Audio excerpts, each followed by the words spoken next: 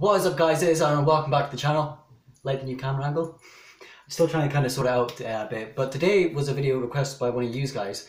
It was requested by SimCard, and here's the comment. It says, "Hey, I saw your video on building your RC cars. I'm really interested in building one, but I don't know what the best chassis is, motor is, etc, etc, etc for a cheap price. And can you do a video of what I should be doing, what I should be making, kind of." So the comment should be up on the screen as well, if I can do that. So that is what I'm going to be doing today. Basically, today I'm just going to be explaining all the processes I go through for building an RC car, or building anything in fact, even with my kit car that I'm building. I do a whole process on that, and I'm just going to go off and take you guys through it. So let's get started. Okay, so the first thing you're going to want to figure out is what you are going to be building your car for. Is it going to be for off-roading? Is it going to be for high speeds? Is it going to be for rock crawling? Is it going to be for on-roads? Is it going to be for racing? Is it going to be for drifting? All that kind of stuff. So that's the kind of things that you need to figure out first before you even start buying anything or looking at anything. You need to figure out what your purpose of building an RC is going to be. So let's just say, for example, I was going to build a off-road short course truck for racing. What I would first off do is look not on eBay but on proper RC websites for chassis, because you don't want to buy a second-hand crap chassis that could just break any moment. And the difference between racing and bashing is exactly those words. You're racing one and you're bashing one. If you're bashing, I'd recommend going with a plastic chassis. But if you're racing, you would really want to go for a aluminum or a metal chassis, because that'll be so much better. It'll be a lot lighter actually than the plastic, because it'll be thinner. This is not a good example of a high-speed RC car, but if you're going to be wanting to do a high-speed RC car, you're going to want an on-road style car, not an off-road one, because this is way too high off the ground for high speeds. Because what can happen is when it's going forward, air could get under the car and have the whole thing tip up and fly all over the place, and it's not going to be able to be controllable at all, which is why I kind of have the wheelie bar there. And same for rock crawling and all that other kind of stuff. You just want to search up rock crawling chassis or anything like that. If you're doing competition rock crawling, then you're going to want to get what I have here is an aluminum frame. And I'll go through all the specs of everything that you'll need for like high speeds, on-road drifting, all that kind of stuff. Take this whole thing one car at a time instead of giving you everything in one. So this is my Traxxas two-wheel drive Slash. And basically this is stock. This is a stock Slash, and I think it's going to be best for trying to explain all this. So I'm just going to go off, get a better camera angle, and just explain all of this. Now the first thing when you're wanting to think about building an RC, let's say you've got the chassis. You're gonna want to know and have an idea of what your car is going to look like. Do you want it to look realistic? Do you want it to drive realistic, which is what Traxxas have gone with this, or do you want it to be race bred, not realistic at all, just something cool and something outlandish? So you've got to figure that out first, and then you can kind of figure out what kind of parts you need, like the bumpers and everything like that, to get the looks down. How dirty the inside is, I haven't cleaned it out yet, but on the inside you're going to want to figure out if you're again going to be wanting this realistic, which is why I have these speakers here. I'm still going to have to do a review on that at some point, guys. I've been lacking on that. What you've also got to figure out is how fast you want this thing to go. Do you want this thing to go fast, handle well, or do you want this to go mediocrely fast and just have a bash with it and have fun with it without getting into any competition races? That's one of the things you're going to have to figure out. This is just a bashing car for me. This is the XL5 ESC with the Titan 12-turn motor and a Traxxas, just the stock Traxxas servo. I think it's a, no, it's not a Cyberbox, no. So that's just kind of things you're going to want to think about. Also battery as well. You're going to want to know if you want lipos or nickel anhydride batteries. There's a whole load of different videos out there telling you what different batteries do. If you have a higher voltage of battery, it'll give you a longer lasting life. If you have a lower voltage but higher milliamps, it'll give you a lot more speeds. The other thing you're going to want to think about is gear to one ratio. And what does that mean? That just basically means the size of your gear pinion to the actual size of your spur gear. And there's a load of videos out there as well that you guys can look at to help you guys figure this out. I'm not going to go through all the maths and stuff. This is just going to be a little video of just me you know, telling you guys, not showing you, but just telling you guys how to go about building it. I want you guys to actually physically learn by yourselves and what to do instead of me just showing you guys what to do, because I feel like that's the best way a lot of people learn, is doing it themselves, but knowing kind of what to do. So what you're going to want to take into consideration is your differential. Do you want your differentials to be locked, open, semi-opened, or something like that? I can't remember if there are semi-opened ones or not, but basically what locked and unlocked differentials are is basically a locked differential does not let this happen. It doesn't let the tire spin in the opposite direction. Get that leaf out of there. And lock differential means that, you know, if you're going drifting about or something like that, then the wheels just won't, like, you know, diff out, and there'll be one wheel spinning and one wheel won't be. That's basically to stop strain on the motor, which is a good thing, because you don't want too much strain to be on the motor, otherwise you might burn out the motor or something might catch on fire or something like that, and then all your money will be wasted. So you've got to try and figure that out. But if you've got a motor that can handle stress, like a 3300 kV motor with a 60 amp ESC, that'll be fine. You won't really need unlocked differentials. As long as you have like some sort of heat sink or cooling system in it, it'll be fine. Suspension as well. This can be very customizable as well. The same with everything when you're building a car, obviously. But your suspension, do you want it to be sloppy? Do you want it to be stiff? Do you want it to be springy? Do you want it to be low to the ground? Do you want it to be high off the ground? So if you're racing, you want your chassis to have a low center of gravity, so it doesn't flip over as much in the corners, which this one it does have quite a high center of gravity because of these parts here that lift the center of the chassis up so it doesn't catch on any rocks, which is a good thing. But obviously the car's high off the ground, so if you go into a turn, there'll be too much grip on the tires and you will flip. Speaking of tires as well, you've also got to figure out for off-roading if you want your tires to have lots of grip or, you know, mediocre grip or little grip. You've got to figure all that kind of stuff out. If you want to be drift around in dirt and throwing rooster tails about and all that kind of crap, you know, you've got to just try and figure that out for yourselves. Yeah, just try different foam inserts, try different tire compounds, try different rims to match the car.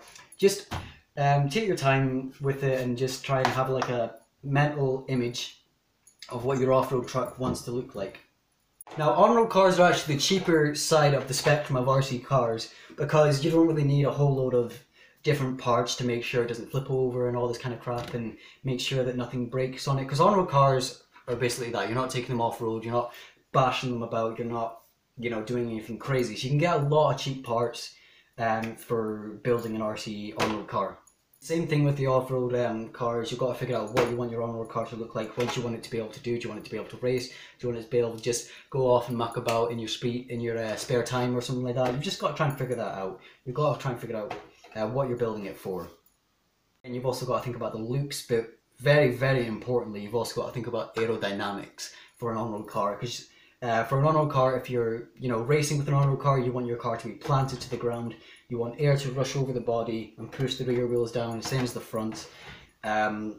So you just want that to be, you know, good, which is what Traxxas have done with their on-road cars. They've made these little slits into the bodies, so the wheels are pushing down on the ground and you've got a lot of grip. This is the reason as well on-road RC cars are so much cheaper than any other type of car out there, because it's so compact. The chassis is so small, a lot smaller than a lot of other RCs, and it's just really pleasing to the eye when you can see something so compact and so nice looking on the inside.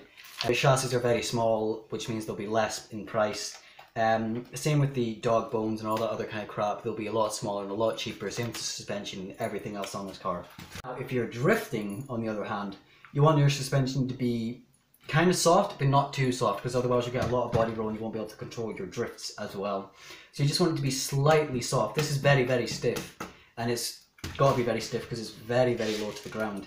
So that's just for on-road RC cars that aren't going to be doing any drifting. If you are going to be doing drifting, you want your suspension just to be a little bit more off the ground and just to be a little bit more plush and a little bit more easier to push down, just so you've got that little, you know, movement into your drifts. Same with the tires again. You just want to try and figure out if you want them to be grippy, if you want them to be plastic so you can drift.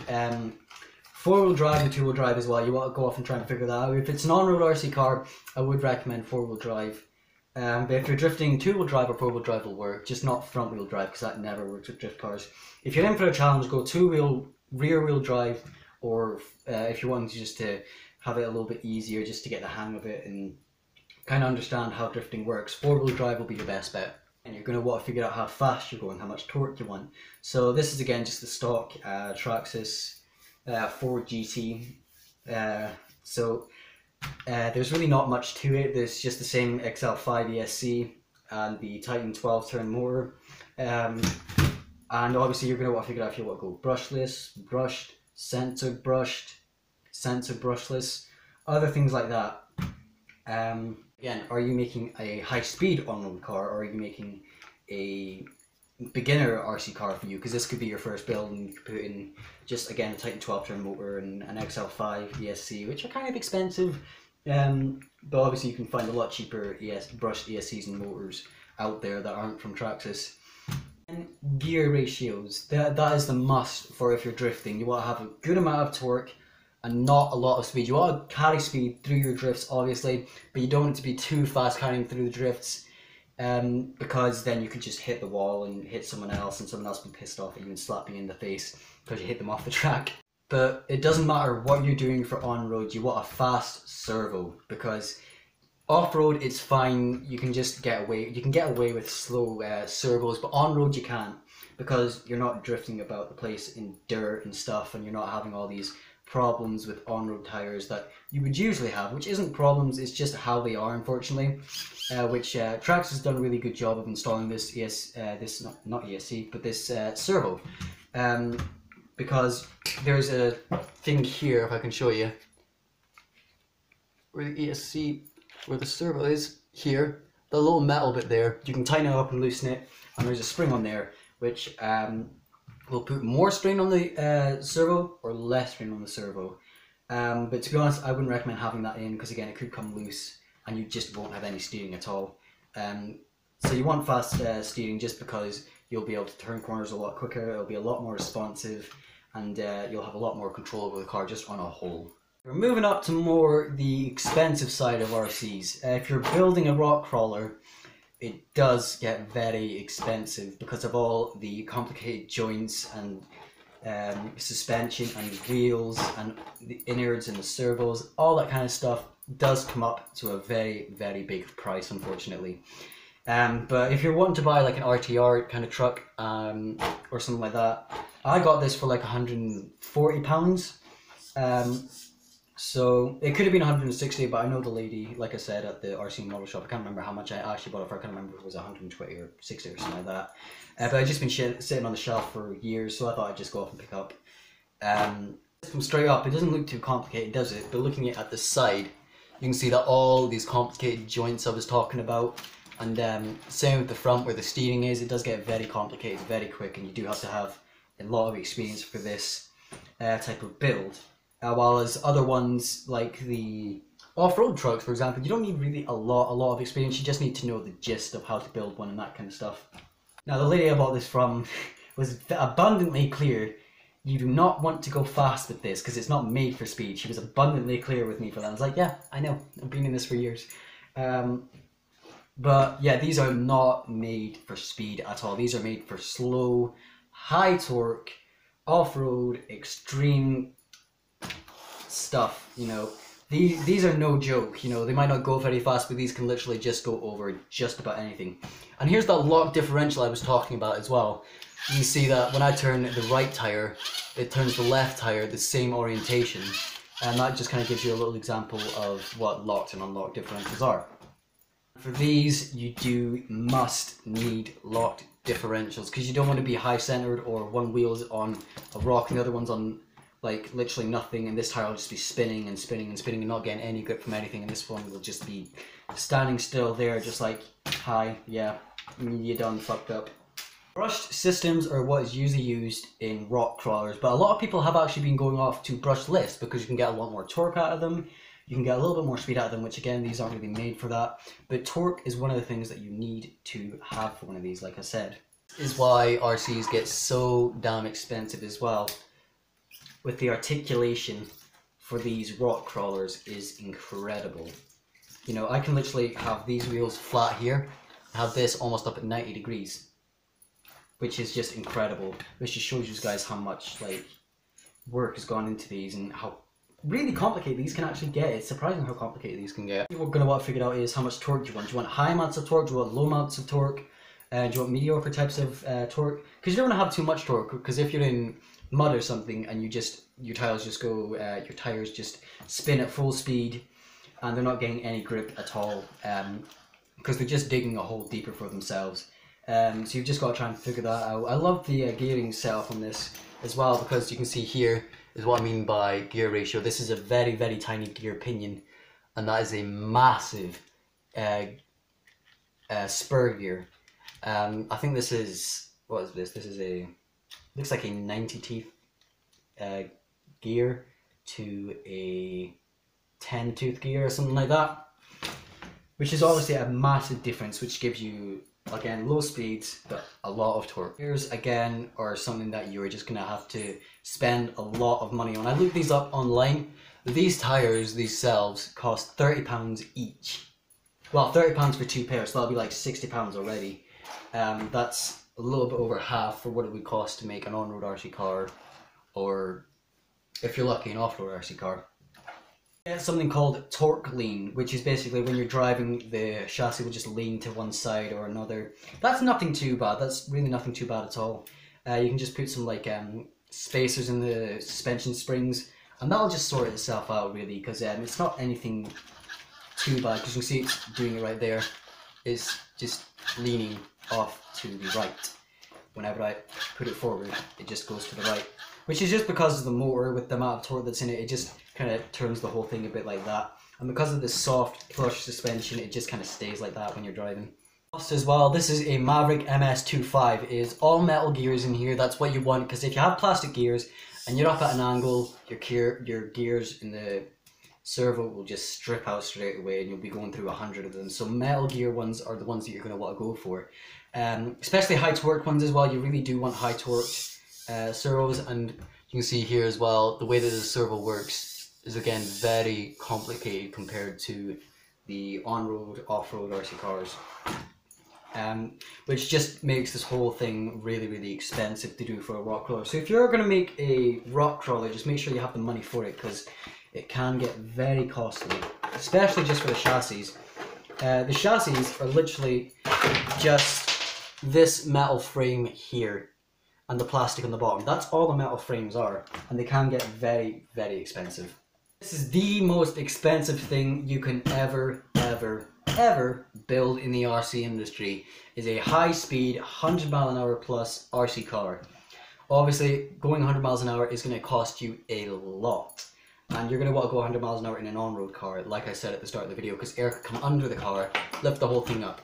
But because I have this body here and the roll bar at the back, when it squats down, it just really just kind of goes up a bit, and then once it's caught up to speed, this body just kind of pushes the whole thing down into the ground. See here on the inside, it looks like a mess at the minute.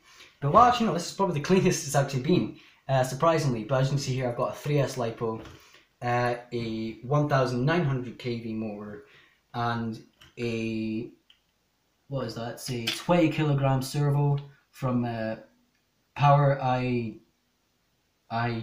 or something like that. I did think about getting a Savox servo, but those are really, really expensive, so this is the best one I could get. And the 20 kilograms stands for 20 kilograms per centimeter of force. A lot of people were annoyed at me when I've done this first ever CDs. A lot of people were really annoyed, and it's like, it's not 20 kilograms, it's 20 grams or something like that, and it's like, that's just the weight. It's not even the weight of the thing, it's just like how much weight this can push, kind of, really. I'll explain it later. Now, this car was actually an RTR from years and years ago. I think I got this thing like 3 years ago or something like that, and it's still going, surprisingly. There's just little things here and there that I need to improve on. But basically, this car's stock from HSP was like £120 or something like that, so it was very, very cheap to buy. But all the kind of things I've put it through, all the kind of different things I put into it, has come up to around about £500, including the battery, the new differentials, the suspension and everything else. Sorry, the suspension, dog bones, A-arms, upper A-arms, and all that kind of crap is all stock. The only thing that isn't stock that you can see is the battery holder, because I wanted to change this out because it just kind of looked a little bit better. New tires as well, but they're the same stock tires, they're just new. And these ones cost, for the 4 of them, around about $12.99, so you can get off with that. But this motor here, this BL motor, costed me around about £80 or something like that, and the 120, what is it, 120 amp ESC costed me 60 to 80 pounds as well. So that's like over, like, well, 200, well, not over 200 pounds, it's almost 200 pounds just on the motor and the ESC alone. The transmitter I got with it as well was £30, which was a steal for it because it's a FS GT 3B, I think it is. And the servo costed me £40. So, and the battery as well costed me £30 as well. The new differentials as well costed me around about £25. The wheelie bar costed me £15, and the aluminum drive shaft costed me £20. So as you can see, the prices just keep going up and up and up and up. You want to make a high-speed RC car, you want to keep the chassis, well, for cheap anyway. If you're wanting to make it cheap, keep the stock chassis and as much things as you can stock, because that will save you a lot of money. But obviously I'm not going to want to keep this chassis stock. I'm just going to go off and replace it with a metal one at some point, get everything else back into it and have it going up again. That is it, guys. I hope this video has helped you guys out a lot. Like I said, I want you guys to learn on your own because that's the way I learn, and I think it's just the way that a lot of people learn themselves, because then you can learn by your own mistakes and improve on them. So if you guys enjoyed this video, please give it a big thumbs up. Please don't forget to like, subscribe and share it to friends, and I'll see you guys in the next video. See ya!